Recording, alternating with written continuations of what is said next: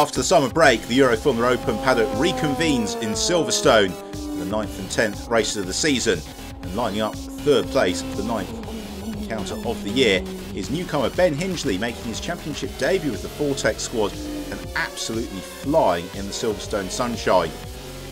Hingley putting his knowledge of the track on categories to very good use. Second on the grid for Alex Karkozik in the RP Motorsport car, the Polish driver who was very quick in qualifying in the Hungaroring prior to the summer break, proving that he's lost none of his sharpness throughout July and August, immediately bang on the pace.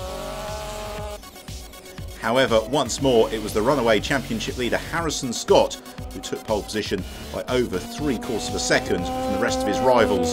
Scott, who won 6 of the opening 8 races of the season, has returned rejuvenated and refreshed despite this little moment when he was pushing hard early on in the session.